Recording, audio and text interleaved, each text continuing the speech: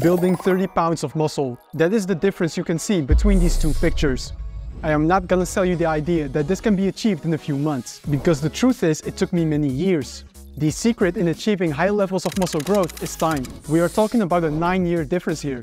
In a world where everyone wants things fast and now, you can distinguish yourself and get above average results if you're willing to put in the time. Most people chase these 30 or 60-day transformation challenges thinking they can completely transform their body. While you may be able to lose some fat, you will not build much muscle in a short time frame. If you are ready to take your muscle growth goals seriously, then you are watching the right video, because I will provide the information you need to realize your natural muscular potential.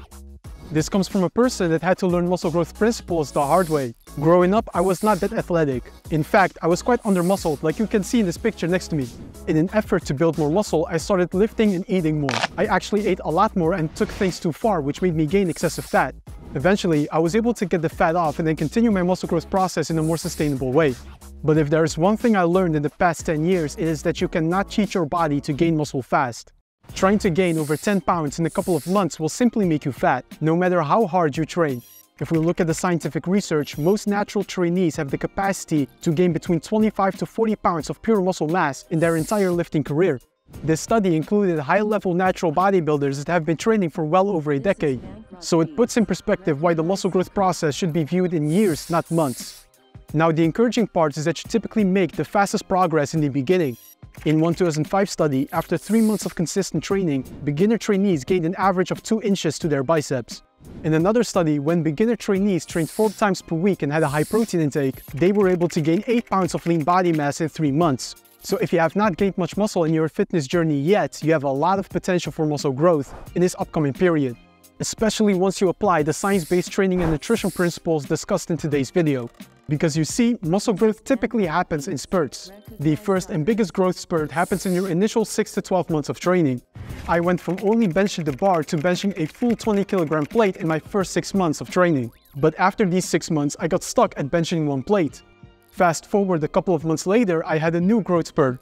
I then went from bench pressing 60 kilograms to 75 kilograms in the following 6 months, and further developed the chest muscles before hitting another plateau. I see this phenomenon often in my practice as an online coach. You have a good couple of months of progress, followed by a period of slow progress before the next growth spurt begins again. Obviously, to gain a good amount of muscle, we want to maximize the amount of time spent in the growth spurt. Because the thing is, a growth spurt does not happen on accident. Typically, this is the time when you have good energy in the gym because your sleep is good and perhaps overall stress is lower. You also do not miss workouts, so you build up momentum in your routine. Next to that, a growth spurt also often happens when you consume good calories and have your protein intake at an adequate level. Essentially, we can design these muscle growth spurts. There are 6 main variables we need to consider whenever you plan on having your next growth spurt. These are the same variables that can also cause a muscle growth plateau if not handled correctly. First, we got training volume. With how many sets you train each muscle group per week is one of the most important considerations for muscle growth. Research indicates that training each major muscle group with between 10 to 20 sets per week is recommended. When you are a beginner trainee, you may train each muscle group with about 10 sets per week and make great progress. I shared a 3-day full body routine a couple of years back that helps you train each major muscle group with 10 sets per week. After your first 6 months of training though, you may find that this 3-day routine doesn't produce the progress it used to back in the day. A reason could be that doing only 10 sets per week is no longer enough for you to stimulate new muscle growth. Research suggests that the more advanced you are in training, the more volume you need to build muscle.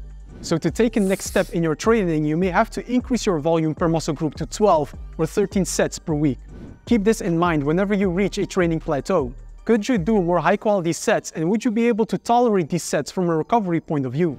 If the answer is yes, you benefit from increasing your training volume to head into a new growth spurt. The second variable is your training intensity. The longer we train, the more comfortable we get with the weights we're lifting.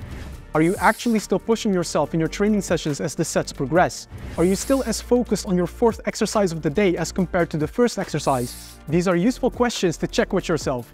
In one study, recreational trainees were found to sometimes leave 6 or more repetitions in reserve at the end of each set when researchers observed their training performance. This is a problem because we know from other research that the last few repetitions before reaching muscle failure are the most important repetitions for muscle growth. These last few repetitions are also known as the effective reps. So if you want to create a new growth spurt, make sure that you keep no more than 1 to 2 repetitions in reserve at the end of each set. Also, test your maximum strength at times by performing AMRAPs in your training every 3 to 4 weeks. This helps you get a better idea of where your actual strength limits are. The third variable is maintaining a small calorie surplus. Always chasing fat loss is probably the biggest variable holding people back in achieving their muscle growth goals. Many people are perma-cutting, always in a calorie deficit, which by definition is not the optimal environment for muscle growth. As supported by research, the best environment for muscle growth is when you maintain about a 10% calorie surplus. So let's say you maintain your weight at 2200 calories per day. You would create a more supportive environment for muscle growth if you would consume 2400 calories on a daily basis. This is why I am a big fan of having one proper fat loss phase at the beginning of your fitness journey to get rid of the excess body fat.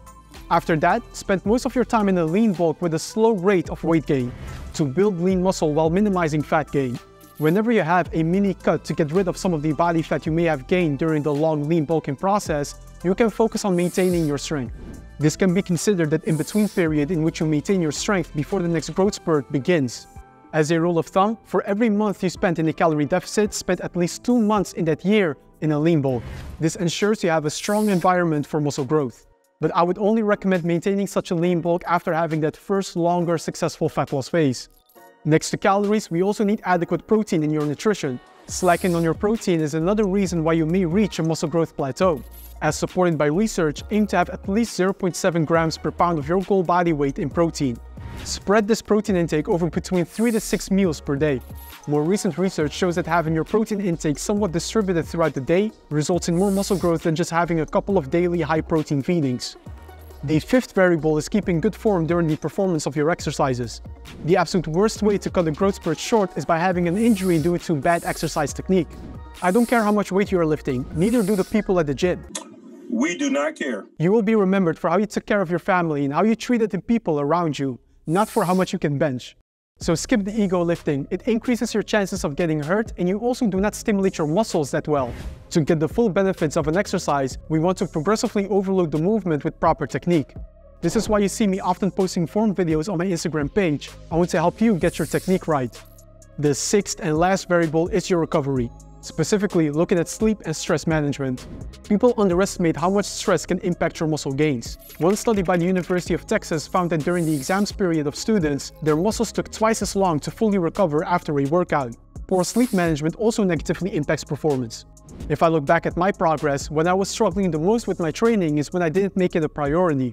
I was perhaps getting only 5 to 6 hours of sleep, and when I was training, I would be on my phone thinking about my business or answering emails. If you want to head into your next growth spurt, make sure your recovery is a priority.